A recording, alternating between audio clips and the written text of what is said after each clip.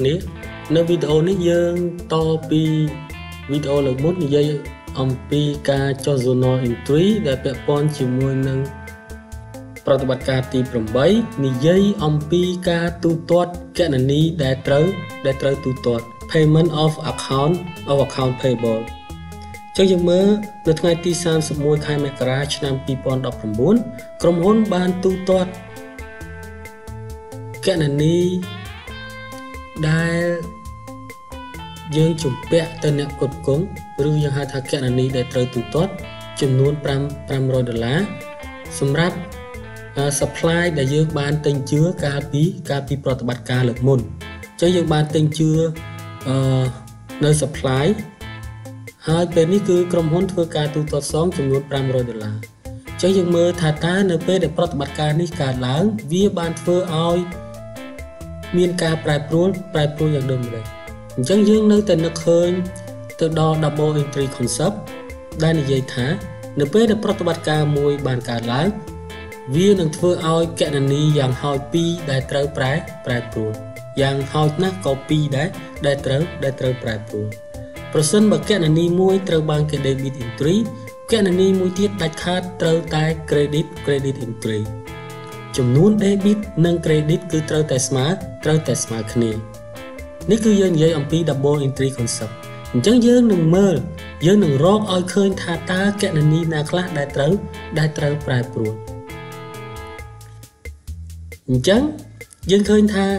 ក្នុងករណីប្រតិបត្តិការរបស់យើងគឺការទូទាត់សងនៅ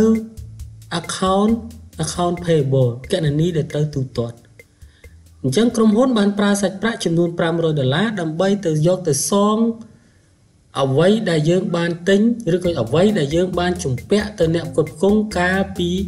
ទិញនៅ supply កាលពីលើកមុនអញ្ចឹងយើងចាប់ផ្ដើមវិភាគ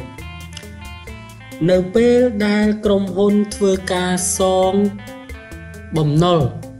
ទៅអ្នកផ្គត់ផ្គង់មានន័យថាបំណុលដែលក្រុមហ៊ុនជំពាក់ទៅអ្នកផ្គត់ផ្គង់គឺត្រូវថយចុះយើងឃើញយើងវិភាគបែបហ្នឹងនៅពេលដែលយើងឬក៏ក្រុមហ៊ុនធ្វើការសងបំណុលទៅអ្នកផ្គត់ផ្គង់មានន័យថាបំណុលដែលក្រុមហ៊ុនជំពាក់អ្នកផ្គត់ផ្គង់ត្រូវថយចុះអញ្ចឹងនៅពេលដែលបំណុលថយចុះវាត្រូវបានគេ debit entry អញ្ចឹងយើងរកឃើញគណនីមួយហើយដែលត្រូវ debit entry គឺគណនី account payable នៅពេលដែលសង account payable គឺត្រូវថយចុះ account payable គឺជាធាតុរបស់ liability អញ្ចឹងបំណុលថយចុះវាត្រូវបានគេ debit entry សួរថាតើគណនីណាផ្សេងទៀតដែលត្រូវប្រែប្រួលជាមួយនឹងគណនី account payable យើងមើលនៅពេលដែលក្រុមហ៊ុនប្រើសាច់ប្រាក់ដើម្បីយកទៅទូទាត់បំណុលឬក៏យកទៅសងបំណុលមានន័យថាសាច់ប្រាក់របស់ក្រុមហ៊ុនត្រូវបានថយចុះអញ្ចឹងយើងដឹងហើយសាច់ប្រាក់ថយចុះវាត្រូវបានគេ credit entry ទៅគណនីសាច់ប្រាក់អញ្ចឹងយើងបានឃើញហើយគឺគណនី2ដែលត្រូវប្រែប្រួល account payable ត្រូវបានគេ debit ចំនួនដែលបានសងគឺ$500និងគណនី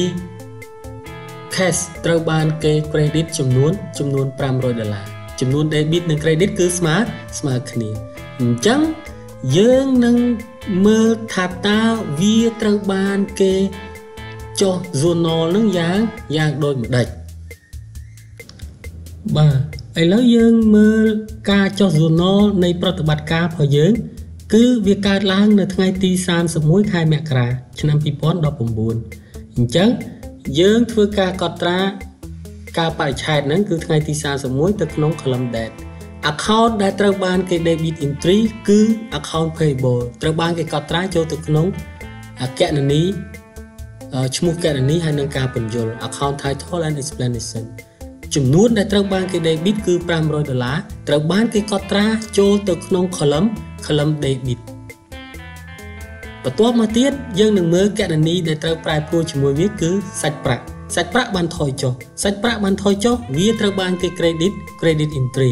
នៅចំនួនដែលស្មើគ្នាហ្នឹងគឺចំនួន$500 $500ត្រូវបានគេកត់ត្រាចូលទៅក្នុង column credit ចឹងយើងនឹងមើលការបញ្យល់ថានេះគឺជាការទូទាត់សងនៅគណនីដែលត្រូវទូទាត់គឺ payment of account payable ចឹងយើងឃើញហើយក្នុងករណីរបស់យើងនេះគឺនៅពេលដែលប្រតិបត្តិការនិយាយអំពីការទូទាត់ឬក៏ការសងបំណុលទៅអ្នកផ្គត់ផ្គង់ដែលយើងប្រើគណនី account payable សម្រាប់កត់ត្រានៅចំនួនដែលបានជំពាក់ទៅអ្នកផ្គត់ផ្គង់ហ្នឹង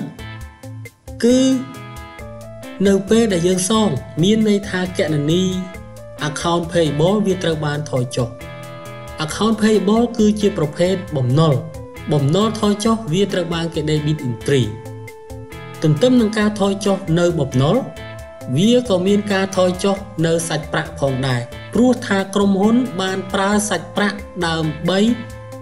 ធ្វើការសងបំណុលអញ្ចឹងបំណុលថយចុះសាច់ប្រាក់ក៏ថយចុះបំណុលថយចុះត្រូវបានគេ debit entry សាច់ប្រាក់ថយចុះត្រូវបានគេ credit entry ចំនួន debit និង credit គឺស្មើគ្នានេះនិយាយអំពីប្រតិបត្តិការទី8របស់យើងដែលនិយាយអំពីការសងនៅបំណុលដែលជំពាក់ទៅអ្នកផ្គត់ផ្គង់ឥឡូវយើងមើលប្រតិបត្តិការបន្ទាប់គឺប្រតិបត្តិការទី9និយាយអំពីការទទួលសាច់ប្រាក់ពីការសងដោយអតិថិជនអញ្ចឹងនៅថ្ងៃទី31ខែមករាឆ្នាំ2019ក្រុមហ៊ុនបានទទួលសាច់ប្រាក់ចំនួន$1,200ពីអតិថិជនដែលបានជំពាក់កាលពីក្រុមហ៊ុនផ្ដល់សេវាកម្មទៅឲ្យកាលពីប្រតិបត្តិការមុនអញ្ចឹងពីមុនគឺក្រុមហ៊ុនផ្ដល់សេវាកម្មទៅឲ្យអតិថិជនយើងនៅចាំគឺ$7,200ហើយទទួលសាច់ប្រាក់បានតែ4,000ទេហើយនៅជំពាក់$3,200ឥឡូវនេះគឺអតិថិជនបានសងប្រាក់ចំនួន$1,200អញ្ចឹងយើងនឹងមើលថាតើនៅពេលដែលប្រតិបត្តិការសងប្រាក់ពីការជំពាក់ដោយការទទួលសេវាកម្មលើកមុនហ្នឹងកើតឡើងវាបានធ្វើឲ្យគណនីណាខ្លះប្រែប្រួលឬក៏វាបានធ្វើឲ្យប្រែប្រួលហ្នឹងយ៉ាងដូចម្ដេចអញ្ចឹងនៅពេលដែលយើងធ្វើការកត់ត្រាយើងនៅតែនឹកឃើញទៅដល់ double entry concept ខ្ញុំបានសូមបញ្ជាក់ទៀតថានៅពេលដែលយើងធ្វើការកត់ត្រាយើងទម្លាប់ដើម្បីឲ្យយើងនឹងងាយស្រួលក្នុងការធ្វើការវិភាគនៅប្រតិបត្តិការអញ្ចឹងដើម្បីឲ្យមានលក្ខណៈងាយស្រួលពីដំបូងយើងគិតថាវាពិបាកតែដល់ពេលយើងទម្លាប់យូរទៅមានន័យថាវានឹងធ្វើឲ្យយើងមានភាពងាយស្រួលក្នុងការកត់ត្រាគណនីអញ្ចឹងយើងនឹកឃើញទៅដល់ double entry concept នៅពេលដែលប្រតិបត្តិការមួយបានកើតឡើងវានឹងធ្វើឲ្យគណនីយ៉ាងហោចណាស់2ដែលត្រូវប្រែប្រួលប្រសិនបើគណនីមួយត្រូវបានគេ debit entry ដាច់ខាតគណនីមួយទៀតត្រូវតែ credit entry ចំនួន debit និងចំនួន credit គឺស្មើគ្នាអញ្ចឹងយើងនឹងមើលថាតើគណនីណាខ្លះដែលត្រូវប្រែប្រួលដើម្បីរកឲ្យឃើញគណនីដែលត្រូវប្រែប្រួលគឺយើងត្រូវវិភាគទៅលើដំណើរការនៃប្រតិបត្តិការដែលបានកើតឡើងថាតើប្រតិបត្តិការហ្នឹងវាកើតឡើងនឹងយ៉ាងម៉េចករណីរបស់យើងគឺក្រុមហ៊ុនបានទទួលប្រាក់សងពីអតិថិជនក្រុមហ៊ុនទទួលប្រាក់សងពីអតិថិជនដែលអតិថិជនជំពាក់កាលពីទទួលសេវាកម្មកាលពីប្រតិបត្តិការមុនអញ្ចឹងនៅពេលដែលក្រុមហ៊ុនទទួលសាច់ប្រាក់ដែលបានទទួលធ្វើឲ្យសាច់ប្រាក់របស់ក្រុមហ៊ុនមានការកើនឡើងបើសាច់ប្រាក់មានការកើនឡើងវាត្រូវបានគេ debit entry គណនីសាច់ប្រាក់ឃើញទេអញ្ចឹងយើងឃើញមួយហើយគណនីដែលត្រូវប្រែប្រួលគឺគណនីសាច់ប្រាក់ដែលវាបានកើនឡើងដោយសារតែក្រុមហ៊ុនទទួលការទូទាត់សងពីអតិថិជនអញ្ចឹងនៅពេលដែលវាកើនឡើង វាត្រូវបានគេកណនីត្រូវបានគេ debit កណនីសាច់ប្រាក់មួយអញ្ចឹងថាតើកណនីណាមួយផ្សេងទៀតដែលត្រូវប្រែប្រួលជាមួយនឹងវានៅពេលដែលអតិថិជនទូទាត់សងនៅប្រាក់ដែលគេជំពាក់សួរថាតើចំនួនដែលអតិថិជនជំពាក់ហ្នឹងនៅដដែលឬក៏ត្រូវថយចុះចម្លើយគឺត្រូវថយចុះព្រោះថាគេជំពាក់យើងប្រមាណបើគេសងមួយចំនួនហើយវាដាច់ខាតត្រូវតែថយចុះវាអត់នៅចំនួនប៉ុណ្ណឹងទៀតទេ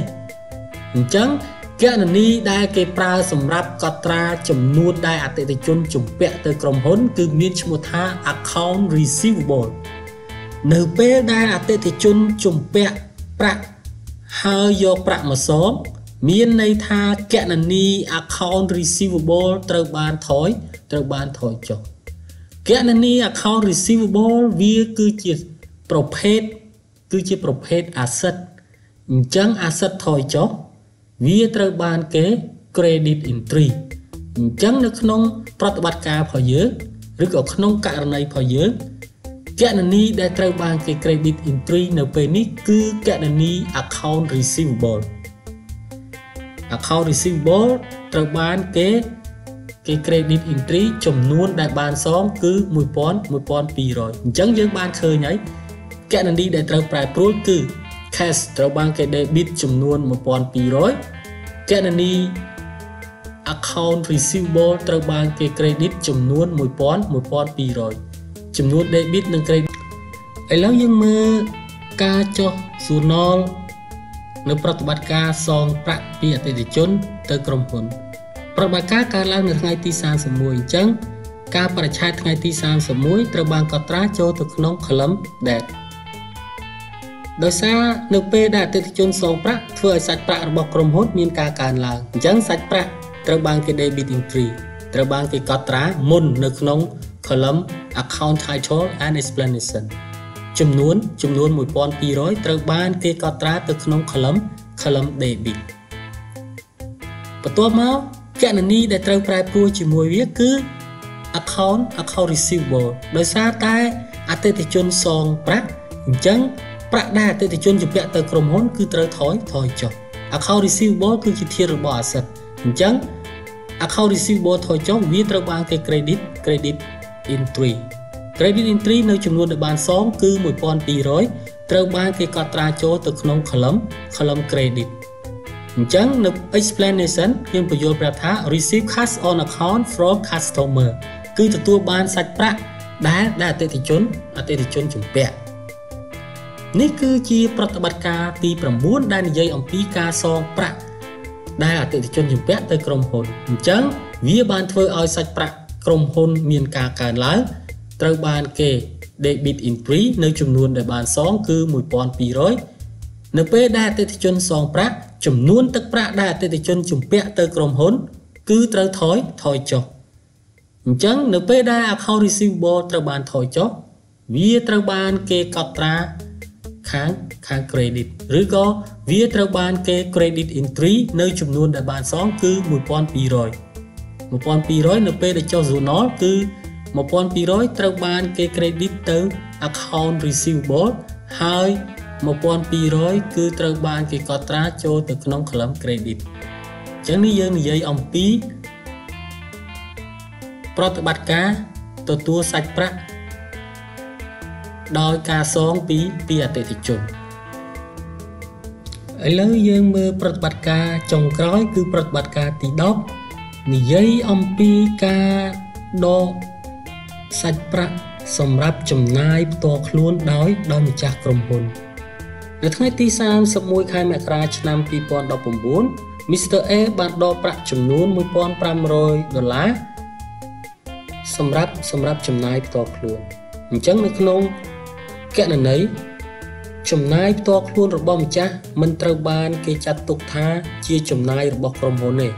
នេះគឺនិយាយអំពី business entity concept គឺការចែកដាច់រវាង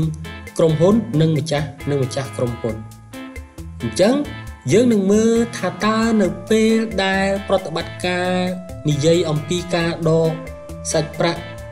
សម្រាប់ចំណាយផ្ទាល់ខ្លួនរបស់ម្ចាស់ក្រុមហ៊ុនកើតឡើងថាតើវាបានធ្វើឲ្យមានការប្រែប្រួល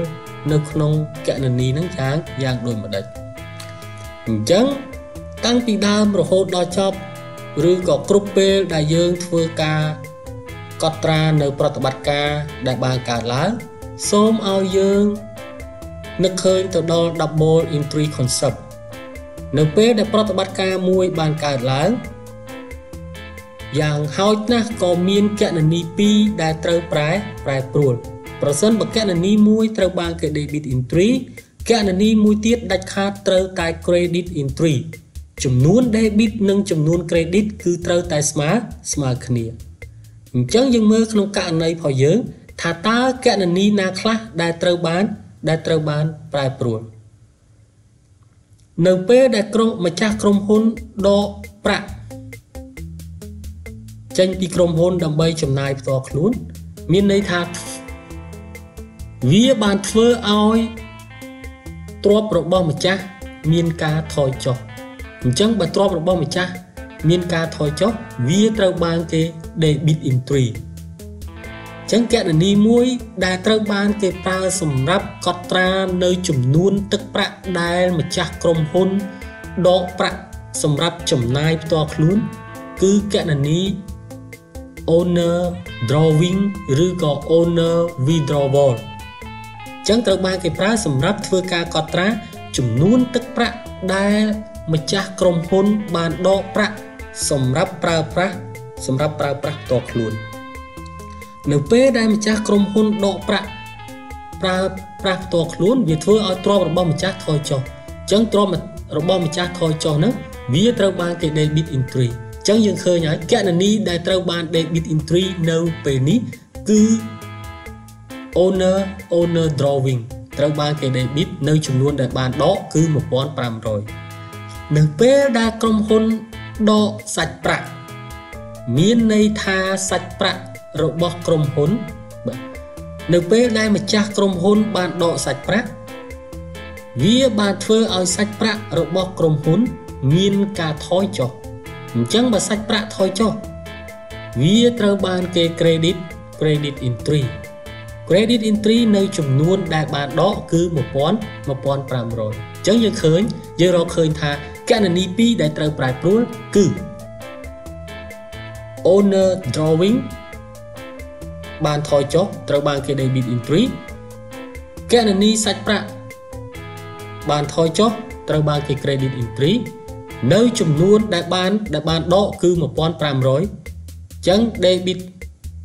1,500 ទៅលើ account owner drawing credit 1,500 ទៅលើ account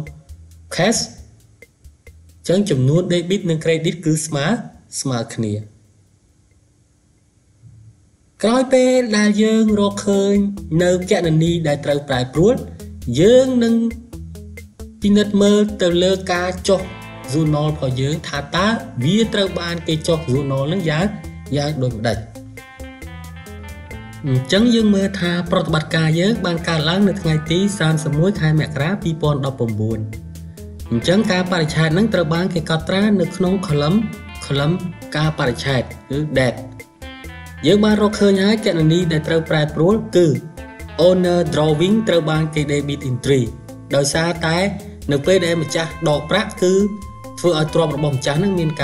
ការថយចុះអញ្ចឹង owner withdrawing ត្រូវបានគេ debit entry នៅចំនួនដែលបានដកគឺ 1,500 ត្រូវបានគេកត់ត្រាចូលទៅក្នុង column debit គណនី credit ដែលត្រូវគេ credit នៅពេលនេះគឺគណនីសាច់ប្រាក់ដោយសារតែនៅពេលដែលម្ចាស់ដកសាច់ប្រាក់គឺសាច់ប្រាក់បានថយចុះសាច់ប្រាក់ថយចុះវាត្រូវបានគេ credit entry នៅចំនួនដែលបានដកគឺ 1,500 ត្រូវបានគេកត់ត្រាចូលទៅក្នុង